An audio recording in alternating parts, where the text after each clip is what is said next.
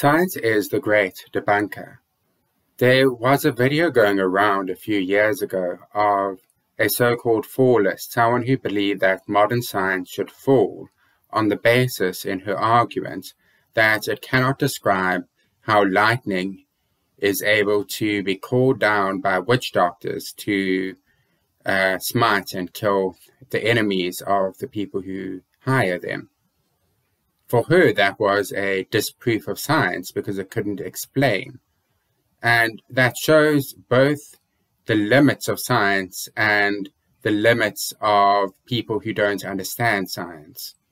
Science is about debunking. It's about you get an idea and you try to disprove it. And if that idea cannot be disproven, then it's deemed unfalsifiable and something which science simply cannot deal with. So if magic does exist in some form or other, and if it's not something which can be put forward into scientific experiments, then it is unfalsifiable. It cannot be disproven. Granted, the witch doctor, if he does in fact call down the lightning and you can prove scientifically that it's done, then you're dealing not with what you call magic, which is the inexplicable, but rather science, which is the explicable. Now, the woman's objections to science that it can't prove something which she believes but which doesn't actually exist are not really valid in the sense that that's not what science is about. It's not about proving things, it's about disproving things.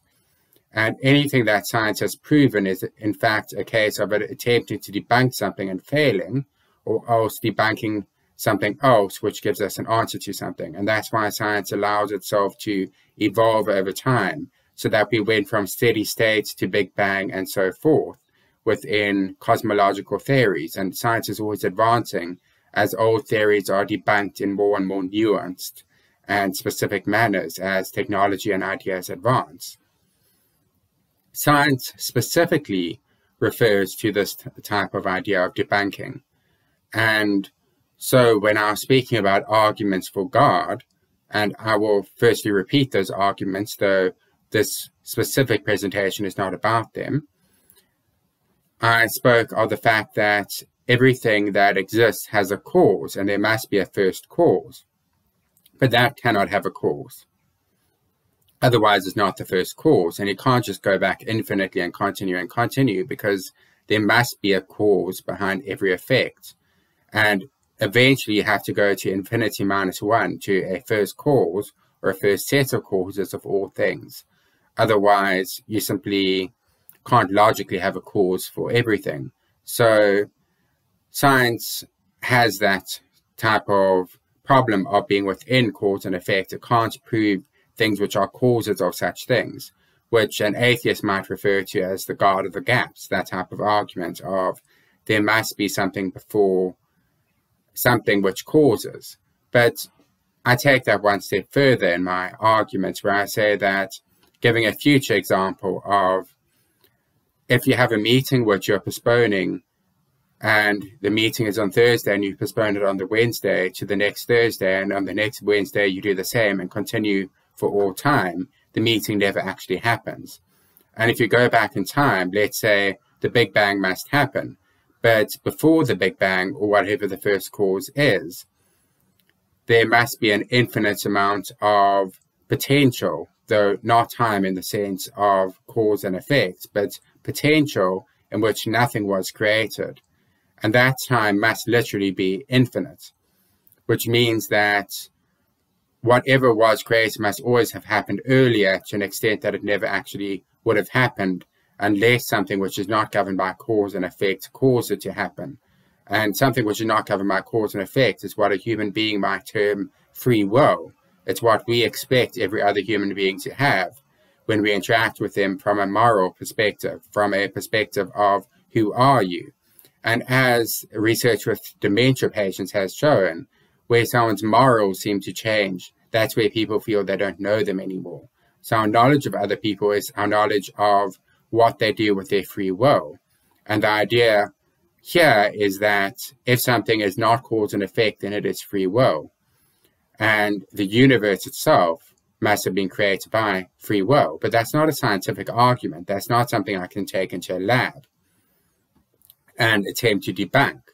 But there are plenty of things which are deemed miracles, which have been taken into labs to see if they can be debunked, where you found that something is in fact really blood, where it's said to be transformed into blood from bread or something like that, where you find that certain things really existed at a certain period of time, and where you find that claims of miracles have not been debunked by scientists who were set about to explain them and to essentially debunk them. That's where for saints within the Catholic Church to declare a new saint, there need to be miracles, generally medical miracles, to prove it. In order for an exorcist to be sent out to banish a demon, to exorcise a demon, there has to be a process where people such as psychologists deem that there's not in fact a mental illness for the person. And for there to be a demon, they have these certain tests, like someone knowing languages they shouldn't, or having extreme strength, or things like that. So it's the sort of a reverse of a miracle of something evil and unexplained versus something good, and which cannot be debunked by science as yet. But simply because a miracle has not been debunked by science today doesn't mean it won't be tomorrow. That's just the nature of science. It doesn't prove, it fails to disprove. Just as someone who's acquitted of murder has not been declared by the court with certainty not to be a murderer, but rather has been declared by the court that there's insufficient evidence to say that they are a murderer. So it's a different type of standard. Now, when it comes to personal prayer, this is one of the main reasons people believe in God or the gods or whatever it might be, because they pray for something and it seems like that prayer gets answered. In other words, they have personal encounters with seeming miracles.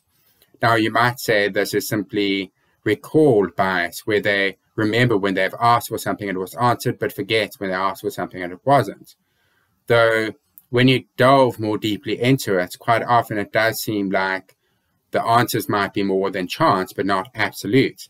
You see, if I were to pray for something and that thing definitely happened every time I prayed for it, then we could say that's not actually God answering me, that's me doing something. That might be proof of some sort of telekinesis or some sort of additional control the human brain has over the world. But if it's inconsistent, but consistent enough to show a pattern, that's usually something which causes people to have a religious sort of basis to their life. And the thing about religious bases to a life is that most people in the world hold a religion, and most people in history have held a religion, including most people who are deemed highly intelligent. Your Nobel Prize winners are generally people who have a religion. Atheism is and always has been a minority view within the world. And yet, science is quite important, and being able to put ideas such as miracles or miraculous events, which can be debunked by science, which are falsifiable events, under the microscope to try and debunk them in order to determine that they have failed to be debunked this time at least, is an important thing to do, and something which often is done. So that's getting from the sort of big idea of God, the concept of God, to things which actually can be taken into the lab, whereas God himself might be an unwilling subject when it comes to being taken into a specific lab at a specific time. Although we have historic records of ideas such as Jesus coming and dying and rising again and doing miracles in front of people and so forth. In the modern sense, as we can't call God as though he were our servant, as though we were engaging in some sort of magic, we do have these supposed miracles which we can look at and try and debunk. And a lot of miracles have not been debunked despite science trying to debunk them. You might say, well, tomorrow they might be debunked, and that's true. But that's all science can do. Science can attempt to debunk. Philosophy tries to find truth.